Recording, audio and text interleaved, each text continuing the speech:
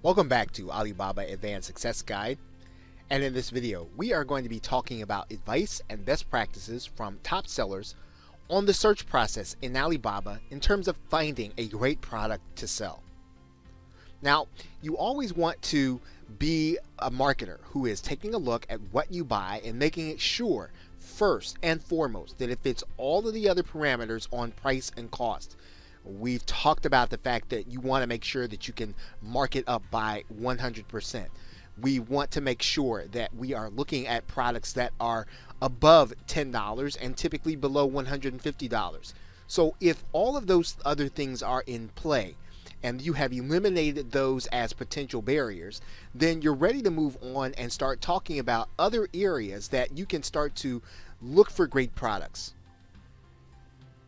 Now, one of the questions that successful sellers really do ask themselves is what kind of items have become popular over the years due to people's changing habits? And this is really representative of a trend. Although we're not talking about a market niche, it does indicate where a market is going. And so you can look at things like technology. In other words, how have people's habits changed in terms of technology? We already know that people are more mobile savvy, so that can represent other market opportunities in terms of being able to buy cases and things that would represent or things that will facilitate people being able to use their technology.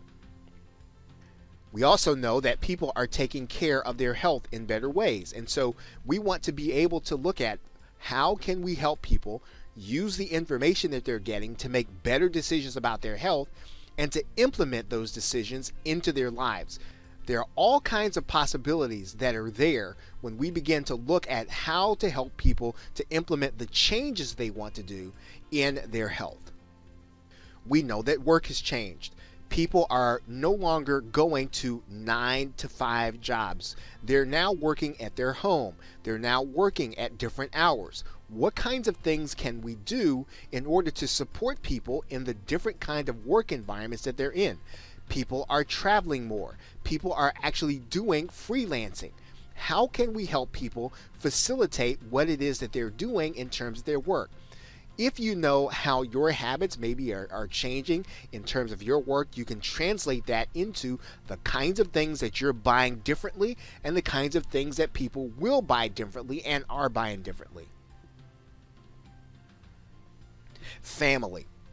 We all know that because work has changed, because health has changed, obviously family relationships have changed and family configurations have changed, and giving people the leeway and giving people the opportunity to have more connection with their family. We also know that people are aging differently and configurations of generations are changing. So what can we do to help people to make better choices and to be able to take those choices that they're making and to be able to implement them in their lives? So you can start to look at these trends broadly to figure out what will people buy differently as a result of changing technology.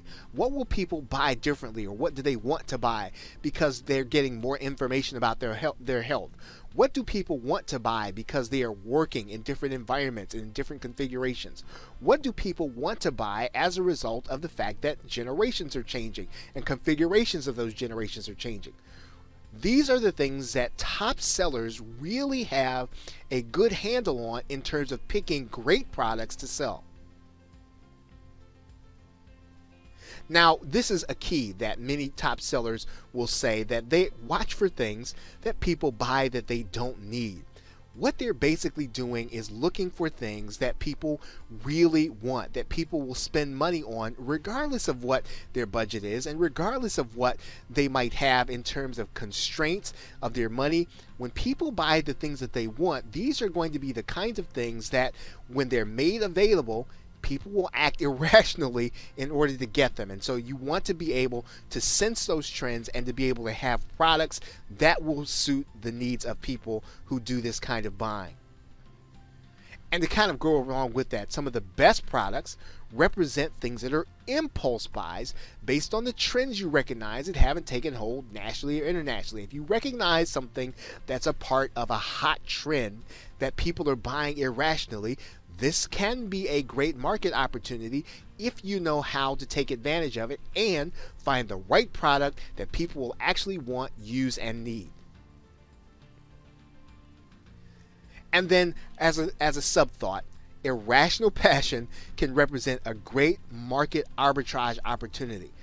What you'll see is that people will be willing to buy something that's representative of a hot trend. They'll buy it quickly, and if you can be there in the market while that passion is going on, you'll be able to take advantage of that opportunity. Of course, it does take some savvy to know how much inventory to buy and not buy, and how to get it in front of the actual people. These are the practices of top sellers in terms of finding great products to sell on Alibaba.